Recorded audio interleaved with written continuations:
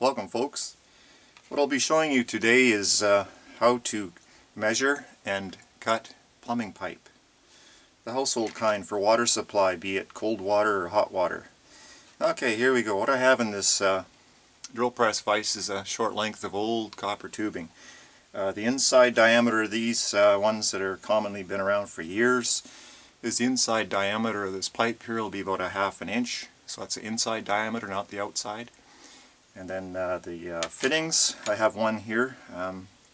As an example, it's called an elbow. It goes at 90 degrees and it basically just fits on the end of the pipe like so when there's not any burrs or anything holding it up. Excuse me. So what I'll show you is how to measure it first, and then I'll bring in the tubing cutter and show you how that works with this scrap piece of 1/2 inch copper water pipe I have in this video today. Alright, so first of all you want to check your pipe, make sure it's not damaged in any way. You don't want anything all bent up like a pretzel or flattened out. You want to have a pipe that's in good condition to start with. Okay, and I'll mention it now. I'll be doing another video and showing you how to solder the joints, like the fittings to the pipes. But this particular video is going to show you how to measure and cut the pipe to fit into the part where you want to install this pipe in your house for the most part. Okay, so here we go. So here's your pipe. You've got it, a rough length of it. It comes in various lengths and hardnesses. I'll mention that too. This one is a rigid pipe. It comes in straight lengths. You can actually buy, I believe it's softer copper, and it comes in coils. It's wrapped in coils, like in a round circle. But this is a rigid pipe, so it's a little bit harder. Just watch it with copper. It tends to be a lot softer than something like steel, so handle it with care. So here we go. We're going to determine how to measure and cut this pipe to length. So once you've determined where it's going to go in the wall, between the floor joists, what have you, then it's just a matter of putting the fittings on there and do what I call a dry fit before you solder anything together. Make sure everything fits before you actually do the final soldering. That way you know that everything's going to fit in its place where it's intended to go. So first of all, you got to make sure you allow a little extra the length of pipe that you're putting there to go into this fitting. Otherwise you're going to come up short. So I'll just give you a brief demonstration. It's just basically put the fitting on there that you're intending to use. They come in T-shapes, and you can even get caps to plug a pipe off that you're not using. But just an example here, make sure that that's in all the way, okay? You can actually put a mark on it too. Just get a felt pen, whatever you got. I'll make that a little bit bigger so it'll show up in the video.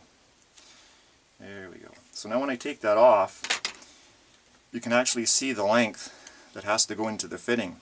Okay, so always remember that. Keep that in the back of your mind there. Always remember there's a little extra whenever you're dealing with putting things into fittings, as far as trying to make things fit correctly. So there's how much it has to go in. So you have to make that allowance. And if it's a straight run of pipe, then you have to make sure that you allow on the other end as well for that fitting. So when you cut this length of pipe, allow for 2 lengths that go into this fitting. Okay, now on with the cutting part. That's basically what it is, just for measuring, is just make sure you've allowed enough there to make up the pipe you want. And it's not a real big deal. If you come up short, you can always cut it off a little bit and then add another section of length, because there's another fitting there. Actually, I'd call it a sleeve, and you can lengthen or join 2 pieces of pipe together with, so you're never really going to waste anything. And you can use the shorter bits in the future anyways. So we're going to try to put this thing on about a 45-degree angle and tighten it up in this vise, something to hold on to, and then we'll bring in the cutter. Just disregard this marker. I'm just going to randomly cut it here just to give you an example and a demonstration on how the cutter works. So here's what a tubing cutter looks like. And before I get too far along with this, if you don't have one of these, you can still cut this copper plumbing pipe with a hacksaw. It's fairly soft, a lot softer than steel. But here's the intended tool that you want to use.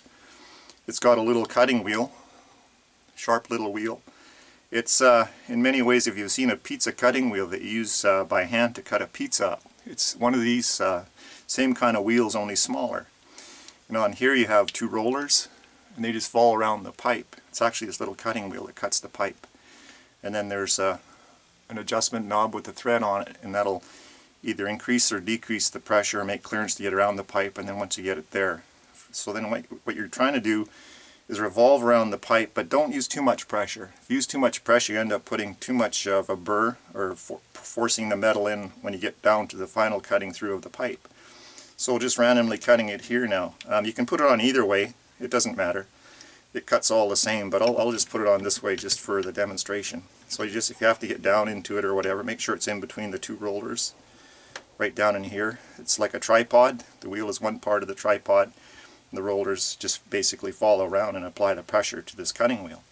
So now that we've marked and determined the length of pipe that we want to cut for what we're going to be using it for, it's just a matter of setting that cutting wheel on the mark you made, okay, and then just turning it around and around, and increase the pressure as you go. You'll feel it. It's all a feel thing.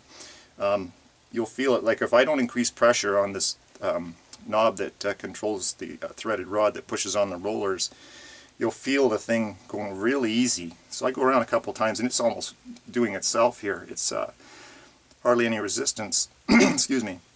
So increase it a little bit, go around, and just keep increasing it. You'll feel that, right? You'll feel by the amount of force it takes to turn the thing. Okay.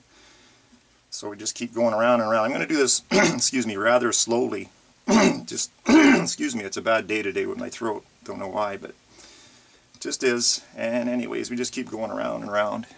Let's see if we can center this up a little better. I guess I could increase the pressure a little bit just to speed the video up. But it's just basically, you can go either direction. It doesn't matter. You can go this way if you want. But actually, this way is actually, you'll feel it's a little bit better because the way the tool feels in there, it's breaking through right now. Okay. So there's the piece, and it's cut off like so. Okay, there's an upset edge on the inside. It's actually gonna, it'll decrease the flow of water going through here by a little bit if you don't remove what they call a burr. It's the pushed in part of copper material that gets pushed into the inside diameter of the pipe. Also, if you're having trouble getting your fitting onto the edge of the pipe, you can run a file around it or whatever it is if you can't get the fitting on easily enough. Okay, so there's another thing to this this tool. I'll just mention it too. This particular one is good for, it says all the way down to 1/8 of an inch up to a 1 1/4 inch outside diameter of the pipe. Also, it's got the metric equivalent here in millimeters, 3 to 32 millimeters. And I'll just pull out this deburring tool. Okay, it's just a triangular cutting tool, if you will. It's fairly sharp on one of the edges. You have to find out which way to turn it, whether it's going to be this way or this way, and watch the shavings that come out of the pipe. So you don't want any excess of material inside the pipe. Like I say, that will restrict the flow of water.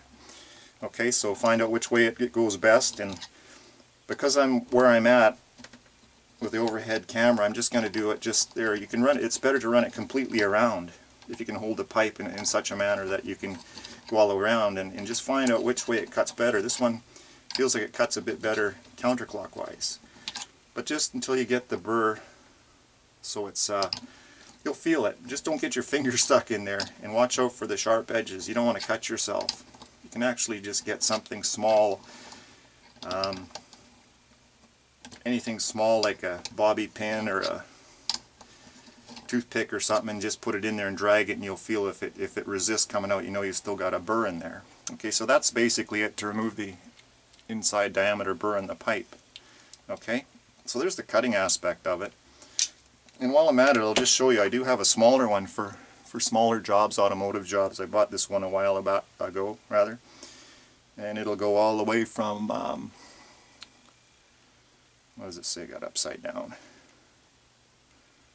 1/8 to 7/8 inch OD of the pipe. That's on the outside diameter, or the metric equivalent is 3 millimeters to 22 millimeters on the outside diameter of the pipe.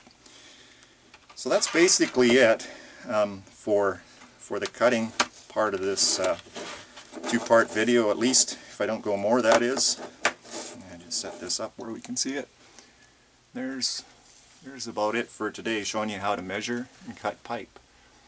Okay, on the follow-up video I'll show you how to prepare the pipe so that the solder joint will be 100% strong and dependable, and show you how we get the solder into these joints and how to clean the pipe up. So there it is, our fictitious pipe here. is more or less cut to length, and we'll probably use the same piece of pipe in the follow-up video to show you how to solder these things together. Okay, there you have it for today, folks. Hope you enjoyed it. Have yourself a nice day, and bye for now.